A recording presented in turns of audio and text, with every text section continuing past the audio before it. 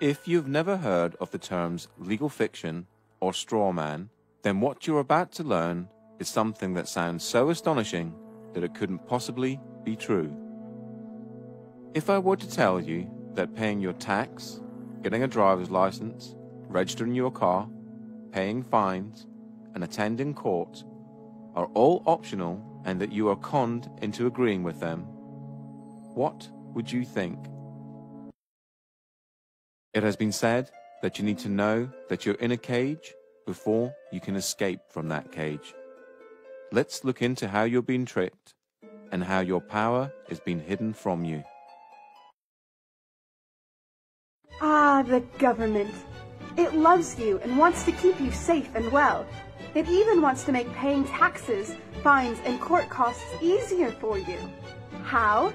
Well, you'll need to meet your strawman.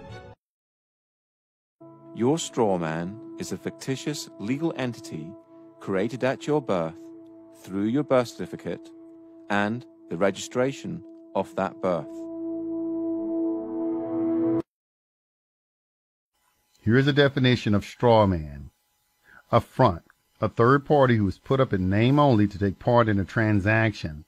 Nominal party to a transaction. Black's Law Dictionary 6th edition.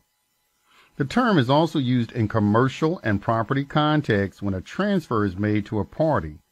The strawman simply for the purpose of retransferring to the transferor in order to accomplish some purpose not otherwise permitted. Barron's 3rd edition. The strawman is an artificial person. The strawman was created by law shortly after you were born via the registration of the application for your birth certificate. The name for the strawman is your name in all capital letters. You will notice that the inscription on the birth certificate in your name is in all capital letters. The English language has precise rules of grammar that make no provision for writing proper nouns in all capital letters. So your name spelled with all capital letters is a fictitious name.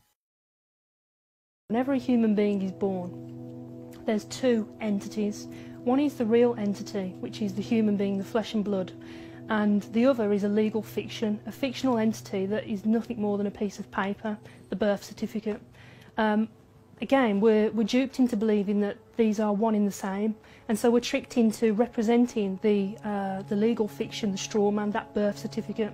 So when people get fines and things like that, it's actually consulting the legal fiction, the non-existent entity, the corporate entity that is owned by corporations. You have any interactions with the bureaucracy, okay? They're not interacting with you, they're actually interacting with your legal fiction, because they can't deal with a flesh and blood human. Yeah, they have to deal with another corporation. When you start to break down the words that we use and you start to look at the roots of all these words and you actually look at what these words actually really mean, you start to get an idea of what's going on. The word corporation is very, very specific because it's corporation, it's dead speak. So a corporation is something that's dead. It's an entity that exists only in a legal framework. It doesn't exist in any other framework at all. It only becomes an entity through legal mechanisms and legal means. In essence, when you were born and far too young to understand, a company with your name was created through your birth certificate. When your parents registered your birth, they actually created a company and handed ownership of that company and you over to the state. It is important to remember that your parents were tricked and had no idea this was happening.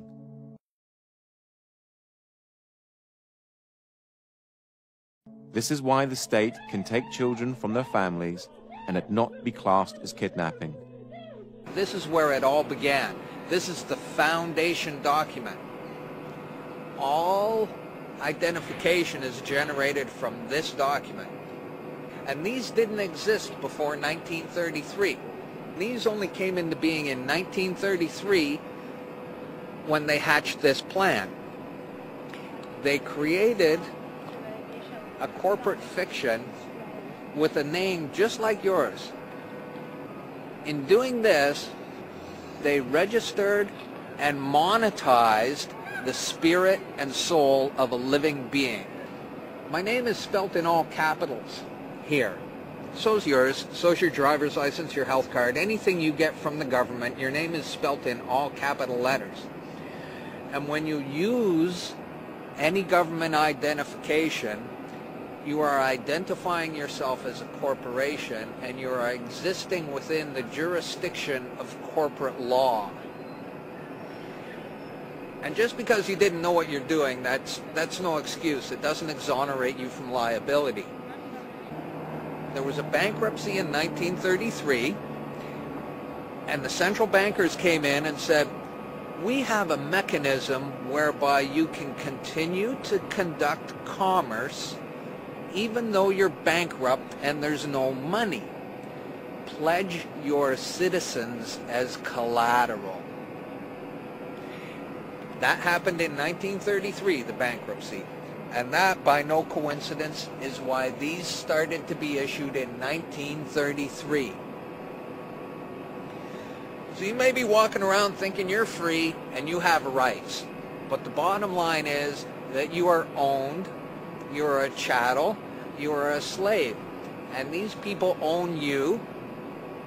And that's why they can do things to you against your will. Because you comply. Right now I'm going to just read a quote from Edward Mendell House and what he had to say in a private meeting with Woodrow Wilson, president between 1913 and 1921, from the private papers of Woodrow Wilson. Quote, very soon, every American will be required to register their biological property in a national system designed to keep track of the people, and that will operate under the ancient system of pledging. By such methodology, we can compel people to submit to our agenda, which will affect our security as chargeback for our fiat paper currency. Every American will be forced to register or suffer not being able to work and earn a living. They will be our chattel, and we will hold the security interest over them forever by operation of law merchant under the scheme of secured transactions. Americans, by unknowingly or unwittingly delivered the bills of lading to us, will be rendered bankrupt and insolvent, forever to remain economic slaves through taxation secured by their pledges. They will be stripped of their rights and given commercial value, designated to keep us a profit that will be none the wiser. For not one man in a million could ever figure out our plans, and if by accident one or two would figure it out, we have in our arsenal plausible deniability. After all, this is the only logical way to fund government, by floating liens and debt to the registrants in the form of benefits and pledges. This will inevitably reap us huge profits beyond our wildest of expectations and leave every American a contributor to this fraud, which we will call social insurance.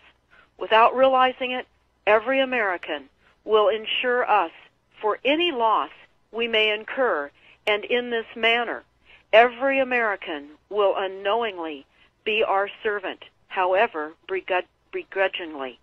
The people will become helpless without any hope for their redemption, and we will employ the high office of the President as our dummy corporation to foment this plot against America. Having established plausible deniability, even if people become enlightened that they had a remedy and pursued it, the attorneys, judges, and legislators could claim that they did not understand the people's claims, especially if the technical requirements for achieving it were not followed pursuant to statutory requirements, requiring the public schools to teach civics, government, and history classes out of federally approved, politically correct textbooks written by the publishing houses, owned by the owners of the Federal Reserve, would assure that the people would not discover the remedy for a long time, if ever.